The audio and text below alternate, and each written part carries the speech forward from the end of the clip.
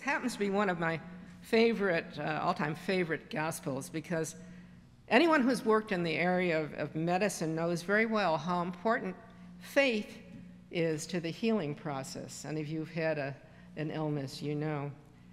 The blind beggar Bartimaeus, as lay preacher Andy Otto points out, has a Jesus encounter that is not simply a story of an ophthalmological miracle, but one of profound inner transformation for Bartimaeus. His very name, Bartimaeus, gives us a clue. In Hebrew, bar on the front of a word means that you are the son of, and you're the son of the person who is named. Timaeus, as they pointed out, means honored one or valued one. That may have been true for Bartimaeus' dad, but not for him. In Jesus' day, and sadly in our own, disabled people were considered less than others, even non-persons, or at least invisible people. Well, Bartimaeus probably was not blind from birth. He was cast into obscurity for almost all of his life, begging at that gate to Jericho. However, it's been said that sometimes, in order to truly see, you have to have been blind at some point. While physical sight might not have been his gift, Bartimaeus did have one great gift. He had heard of Jesus, and he believed in his ability to heal. Jesus even had among his followers, after his resurrection, a physician, a man of science in that early day. His name was Luke. Luke was the gospel writer, and said to be, as physicians were in that day, a doctor. He considered Jesus, however, the greatest healer of body and soul, God's own physician on earth.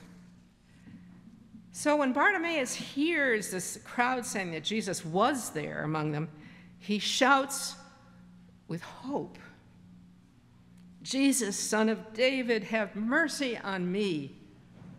Of course, the crowd tries to shush this useless blind man, but he refused to stop shouting, and Jesus hears his words of belief. But Jesus asks of him one more thing.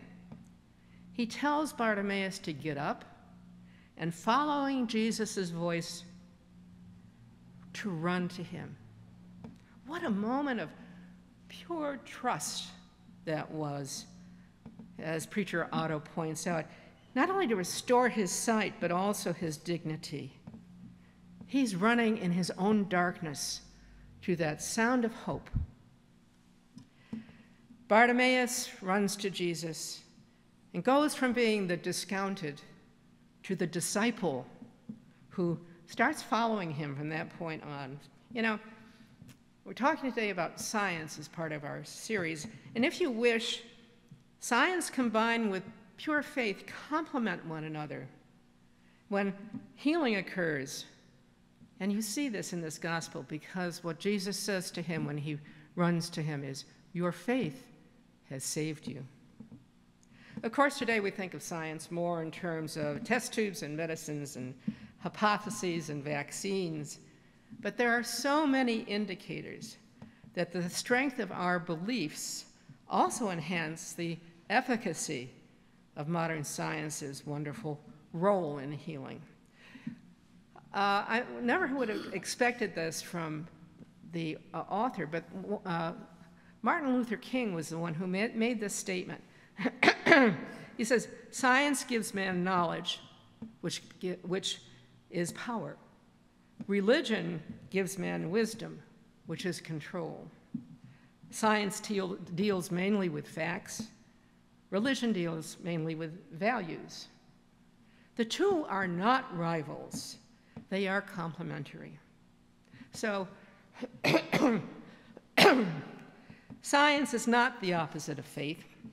Faith and science are two lenses for looking at the world and comprehending its completely complex and wondrous nature. science and faith can work together. You know, and sometimes we can learn something, some interesting things, some perspectives on things we see almost every day and never quite see as other people do. If you read E-Tidings this week, you've already heard this story, but I'll share it. Our colleague Bob Botello was talking this week to a pilot friend of his, and he called me after he had this conversation. He said he explained to the pilot how he is partnering with the church to preserve First Church and make beautiful renovations to the buildings. So Bob's friend said he was glad to hear that, and then said to Bob, I don't know if you realize how important the church tower is to us pilots when we're getting ready to land at the airport. When we're getting ready to start our descent, we all look for that little gold dome. Then that's the exact point where we can plot the coordinates so that we can land safely on the landing strip at the airport. I thought that was great. A symbol of faith assisting science to go home. What a wonderful metaphor for the way it should be in our own lives. Faith and science. You know, for these past few weeks, I've been presenting to you Dr. Francis Collins' thoughts on The Road to Wisdom, his book, The Road to Wisdom, Truth, Science, Faith, and Trust, as a roadmap to use when negotiating this kind of fear-filled path in our highly political world today. Dr. Collins is someone who became fascinated with science when he saw all the ways that people suffer. I imagine that's the way Jesus looked out at us, seeing all the ways we could suffer. So when he became a med student, when Dr. Collins became a med student, he did sort of find a way to help them. As a young man, he was a dyed-in-the-wool atheist. He had no religious background. But especially when he started studying DNA, he saw that it was probably involved as a cause in so many of these illnesses. So he began to research and pick it as his field. The more he tested, the more he studied, the more he saw the fingerprints of a grand designer in everything he studied in DNA. Over time, his research led to a personal belief and faith in God. He became a primary author with a group of his colleagues in the discovery of the human genome. And if you know what that is, it's the recipe for human beings, the starting point at which we can fix errors that lead to human suffering. Sometimes the code in DNA is broken or deformed, and this is where healing can start. One day, at first it was not terribly impressive to him, but one day, instead of the usual dry lecture in the med school class, a pediatrician brought in with him not statistics and slideshows, but people. He brought in a young man with sickle cell anemia, a child with Down syndrome, and an infant with an inborn metabolic disorder. The doctor challenged all those young doctors to see these as the consequences of misspellings in the DNA instruction book. Dr. Collins was from that point on hooked on dedicating his life to finding the errors and fixing them. So after years of work, he and his team compiled the human genome, all 3 billion letters of it. Not only did it lead to the discovery of a cure for cystic fibrosis, but also sickle cell, and opened the door to so many other scientific miracles. But more than that, and the reason why he included science in this particular book is that the human genome showed us one important thing for all of us, that we humans are all one family. all one family. Regardless of our race or physical appearance or ancestral background of any person, the parts of the genome that are important for function are 99.9% the same for everyone. We are literally all part of one family. Why include this book about people and relating to one another today? Collins says this: our current divisiveness has incorporated certain long-standing society prejudices and attitudes.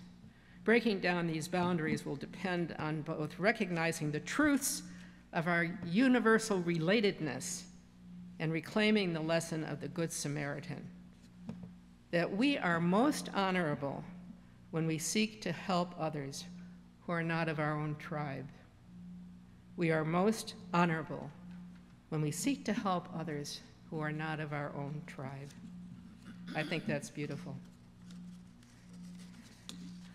Ironically, one of the characteristics of our troubled world today is an increasing distrust in science, medicine, and institutions of learning. And the news media, I say, has a major role to play in this. Whenever they highlight often as breaking news, you noticed everything these days is breaking news? Whenever they highlight and they give equal weight to debunked stories and the truth. You know, for instance, promoting that the MMA vaccine causes autism, it doesn't. The COVID vaccine causes heart attacks, or that the COVID vaccine itself is a governmental plot. It's not. Yeah.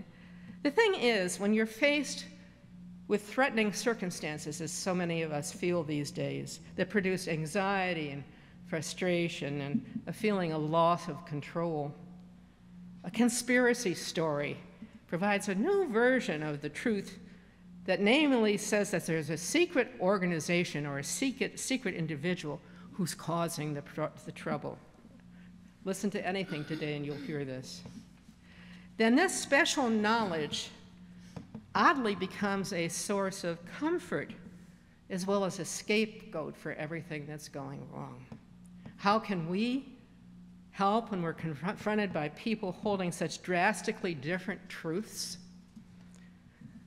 Here's the suggestion. Focus instead on the universal things that matter to us all: goodness, family, faith, love, truth, and freedom. We can speak about how we share the same desire for a brighter tomorrow, where we can work to make this world safer and to make our children more free. While it may not feel like it at first, there is comfort in knowing that we can respect the other as a member of God's family, even if we may not agree on the truth. The healing starts when we replace contempt with listening and maybe even wisdom on the long road. Amen. I wish you peace this week. I hope to find it myself. I ask you all to be careful because there is so much negativity in the air, to make sure that it doesn't infect the way you treat people. Make sure that, as annoying as some people can be, you don't annoy them back. Try to bring peace to everything you do this week. And take some time for yourself to be in peace, to be in silence if that's what does it for you, to be in the sounds of nature on a walk if that's what does it for you. Be as kind to yourself as I'm asking you to be to others. And we'll be together an hour early.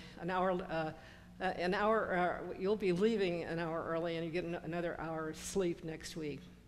So with that, until that point, may God bless you and keep you. May God make God's face shine upon you and be gracious to you and hold you up in love and peace. Amen.